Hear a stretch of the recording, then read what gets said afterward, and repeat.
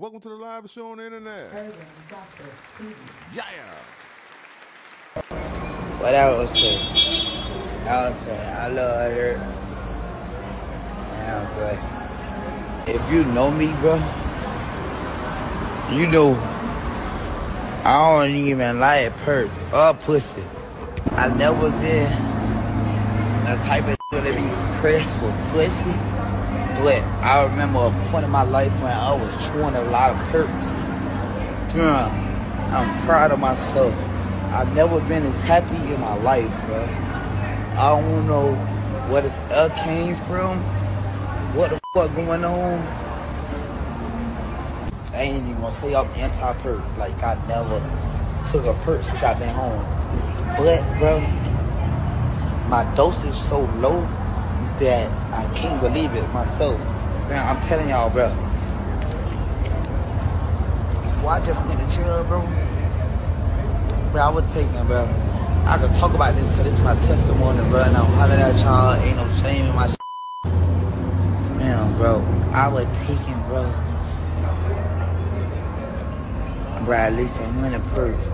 But my average was 40 perks sales, bro. I'm telling y'all this, man. But I ain't know, to the point I look at this and I be like, bro, what the f was wrong with me, bro? I listen to my music and be like, bro, what the fuck, man? Thank you, love. Hey, Kodak Black, your fans say they glad to see that you got rid of the monkey off your back and you got rid of the super gremlin. Yeah, they say they glad to see that. I'm so serious, man. Yeah, another thing they said, they ain't understand when you said that you don't like perks or coochie. You know what I mean? But you stated that you used to eat 100 perks. But one thing about it, Kodak Black, I'd rather eat 100 coochies than 100 perks. Yeah, any day. I'm so serious. I'm so serious. I'd rather eat 100 coochies than shoot 100 shots. Yeah, I'd rather do all that. I'd rather eat 100 coochies than being locked up in prison the rest of my life. Yeah, I'd rather eat 100 coochies than do that, man. Yeah, I was born by the coochie. I'd rather die by the coochie. Yeah, you better know it, man. You gotta get it right, Kodak. Yeah, that's why I know you a little bit still on the perks a little bit. You ain't say you was all the way off, but you did say that you lowered the doses, man. So I don't know how low is the doses. You know what I mean? Did you go from 100 to 49, or you done went from 40 down to like 10 or 15? You know what I mean? Your fans are insinuating they want to know. They need answers. Yeah, oh my God, say it ain't so. But one thing about it, Kodak Black, man, you starting to look a little healthy right now. You starting to realize that you was outside of yourself. You weren't really yourself. You know what I mean? Because sometimes we got to do that. Yeah, sometimes we got to pull the plug and reevaluate life and reevaluate ourselves if you want to be great.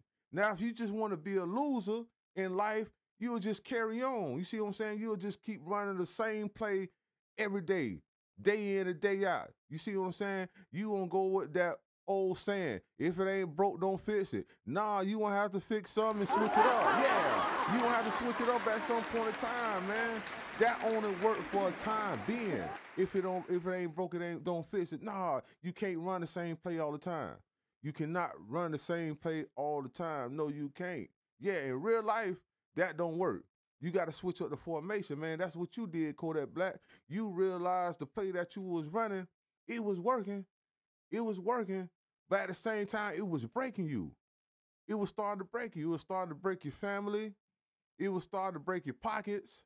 You see what I'm saying? You was starting to break your fans. And you was doing time in jail and in prison. Yeah.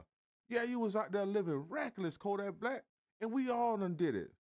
You see what I'm saying? We all done did it at some point in time. We done lived reckless. Whether it was in the streets or it was just being reckless, period. We done lived it. You see what I'm saying? A lot of us deal with monkeys on our back. A lot of us deal with the super gremlin. But what Kodak Black is showing the youth and showing us, period, even if we fans or not, that I had a monkey on my back. I was dealing with a super gremlin. But I was able to get rid of it. Yeah, you'll be able to get rid of it. Now, would this be long term or for the time being? Who knows? But the whole thing is, the big picture is you can get rid of it. So it's up to you how long you want it to stay away. Yeah, a monkey get off your back, but guess what? He'll be back. Would you give him another ride? Would you piggyback him? Would you let him ride your back again? Or would you say, nah, man, I ain't on that today? See, that's the fight. So that's the fight. Once he get on your back, it's a war now. It's a full-out war. You got to fight before it becomes a war with yourself. And that's what Kodak Black was doing. He had the monkey on his back, it became a war. He got off his back now. He understand. He reevaluated himself. He would listen to his music. He was looking at his videos. He was seeing how he was carry on. He seen the Drink Champs interview. He wasn't happy with himself. It was many times that the situation when he got locked up, when he fell asleep in the car, he wasn't happy with himself. He said he can do better than that. And he can. And he's going to demonstrate that. For how long? We don't know. But as us as fans or us as people that live here in Florida, we behind you 100%, Kodak Black. When you're doing the right thing, I'm speaking for myself. I jam your music all the time. I'm talking about since you was a jit, I've been jamming your music. So I know what you're capable of. They don't know. We done seen you at your great, but you can be greater. The rap game hurting right now. It need to be cleaned up in many ways. We got to get back to the Florida way, the G way. Get money, take care of your family. Ride nice cars, dress nice, jewelry and all that. You know how we do it. We were never on that. You know what I mean? We weren't promoting that. We was promoting getting that money. That's what we got to get back on. You see what Boss Man D-Lo doing? Shout out to Boss Man D-Lo. Yeah.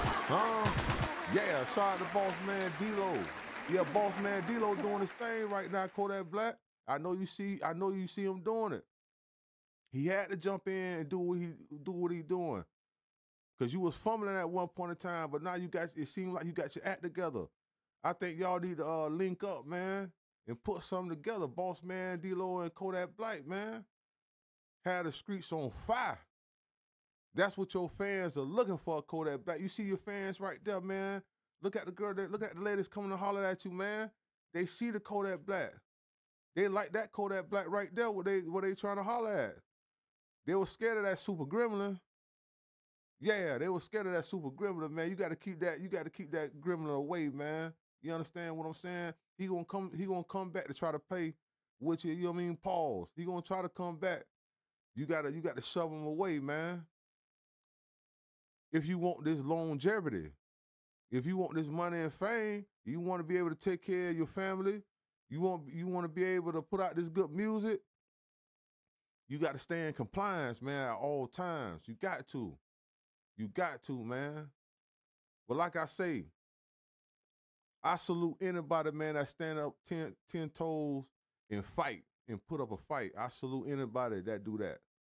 And that's what you doing right now, Kodak Black. And it's a good thing while you in this fight, you got people in your corner. And that's what everybody out here. You might don't have who you want in your corner, but you got somebody in your corner. That's all that matters. You might got 1,000 friends. By the end of the day, you might really only got 1, 2, or 3 friends. It's a lot of people that know you. It's a lot of people that salute you. It's a lot of people that dap you up. It's a lot of people that tell you that they love you. But who in your corner? That's like a needle in a haystack to find somebody that's in your corner. You're going to have a whole bunch of friends, man. You're going to have 1,000 of them, but they ain't going to be in your corner. You got to love and respect the ones that's in your corner, man. And you cannot disappoint the people that's in your corner under any circumstances. And that's what Kodak Black realized. He realized that, hey, man, I'm disappointed in these people that's in my corner, my family, my mama, my old lady, my baby mamas, my children. You understand what I'm saying? My faculty. Yeah. I'm putting everybody's life in danger.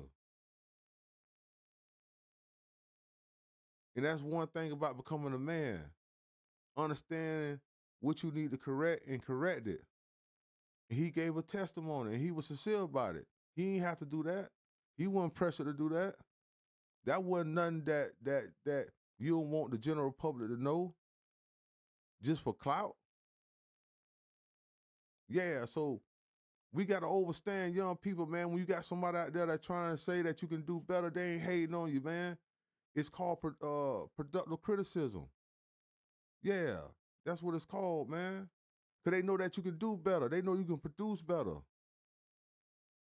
Yeah, you got productive and constructive criticism. You got to know the difference. Then you got hate. The people that criticize you, man, they know that you can do better. They want to see you do better. You got people that'll wish you well, then you got people that want well for you. You got to know the difference. Even salt look like sugar. Shout out to Bigger Rankin. Words of wisdom. You got to understand all that, man. Don't let nothing fool you. Don't let nothing knock you off your pivot. Remain 10 toes down through all circumstances, no matter what.